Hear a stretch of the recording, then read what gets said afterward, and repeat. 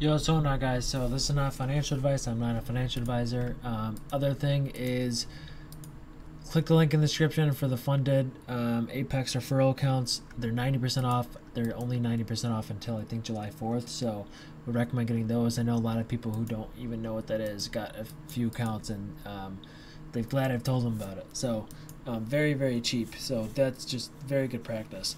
Other thing is I'm moving over to WAP instead of Patreon. So if you want to join my free live streams every day, where I live trade, live teach, and just say everything about the market, oil, gold, forex, just click the link in the description for that. My lifetime is back on sale for one time $350 instead of $700, so it's on 50% sale right now. So that's all I got for now. And yeah, let's get into the video. So I'm just gonna be going over a lecture on some liquidity stuff, just going over buy side and sell side and how you know when they're going to hit. It's going to be kind of a mix of liquidity slash how you know where the draw on liquidity is, and this is I would say this is about 90% accurate. So if I go to NQ, okay, you could do this on NQ or ES. Basically, if you haven't seen my conditions video, I set these conditions, right? And let's say we are holding a inverse or a normal fair value gap. So in this situation right here, we are holding a bullish fair value gap. Well, what does that mean for price? That means if we're holding and we get a nice reaction off a bullish fair value gap, that means the draw on liquidity or buy side, where sell stops rest would be at the top. So all the market does is it comes in these inefficiencies, and if you see a nice reaction, even if it's in hindsight, you still know where the draw is, which leaves you an option to go to the 1 minute time frame and maybe look for like another 1 minute entry, whether it be like, so you can enter here, let's say, and just again, lots of different ways to do it. Okay, obviously right here, this would obviously not be a good entry because we hit the high of day, and you never want to enter a trade after you hit a high day. You probably would have, but the good entry would have been here. You can see this is the bullish fair value gap inverse, which I think I did alert this in my stream.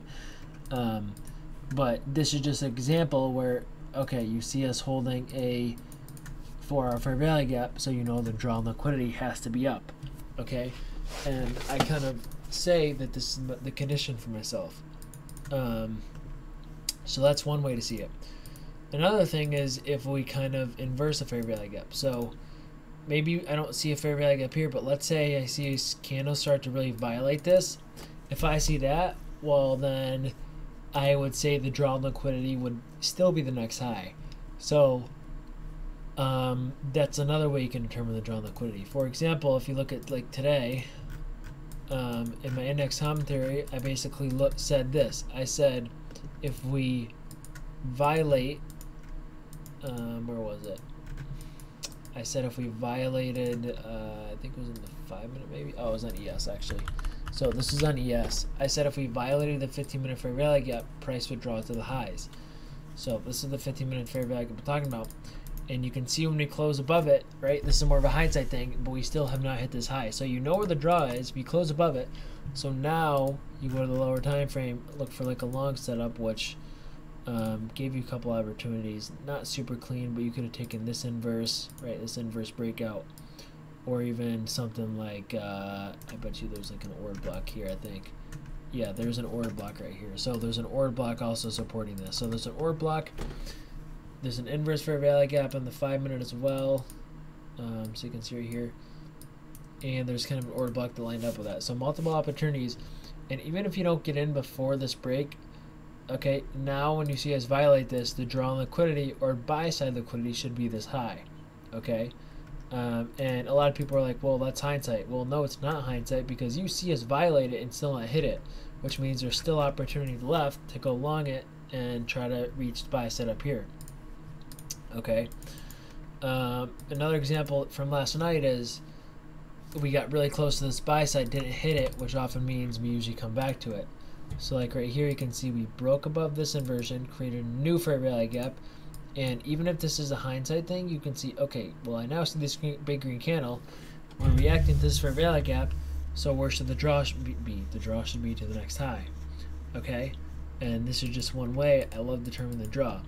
And even though sometimes you might have, oh, you might think this is sell side below, which I thought, you can't fade a reaction to a fair value gap, if that makes sense. So if you see us really react nicely off a fair value gap and go in the opposite way of where you may think sell side is, do not fade that reaction, because a lot of times, no matter where we're delivering from, if it's like a fair value gap, a lot of times we'll go hit the next high. So just be aware, or just be mindful of that.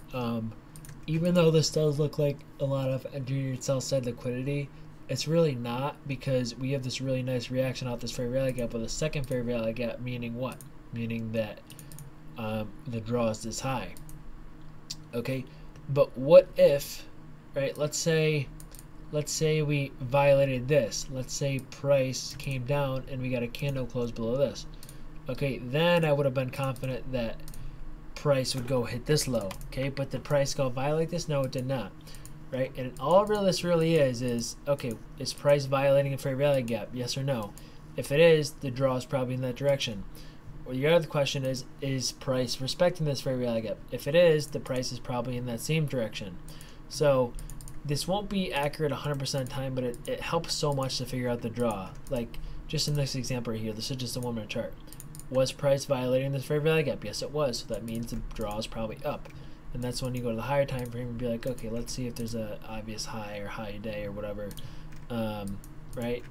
Same thing with like all these fair value gaps. If we were truly bearish, you probably would have rejected here, but we did not. So the fact that we violated that means your bias is probably wrong and the draw is probably up. And it's not saying, oh, the draw is up 2 more points. It's saying there's probably a higher high where there's still 5-10 handles to go. So that's a little bit about liquidity and how I kind of determine the draw. Hopefully this video helped you a little bit. I made a video on this before, but I just wanted to kind of reiterate that and how I kind of use just fair value gaps and just liquidity. It's basically 4 variables: fair value gaps, inverse fair value gaps, buy side, and sell side, right? So thank you guys for watching. DM me if you're interested in the one-time lifetime payment. It's 50% off. I don't know when it's going to be like that again. I took it away for a while, so mainly doing it because of July 4th, and then I don't really know when there's going to be another holiday, but appreciate you guys taking the time to grind these videos. For you guys who grind these videos and aren't in my Discord or aren't in my paid service and just take my free education for what it is, huge props to you, okay? And I bet you a lot of you don't even comment on videos, but huge props for you. Keep watching them. I promise it'll help. I've gotten a lot of DMs of people not even in my paid thing, and they're saying my videos are helping. Like, it's great feedback. So keep watching these videos. You don't always have to comment under them, but would appreciate some love, just if you leave a like every video, you know. So other than that, peace out and have a nice evening, morning, wherever you are, and see you guys tomorrow.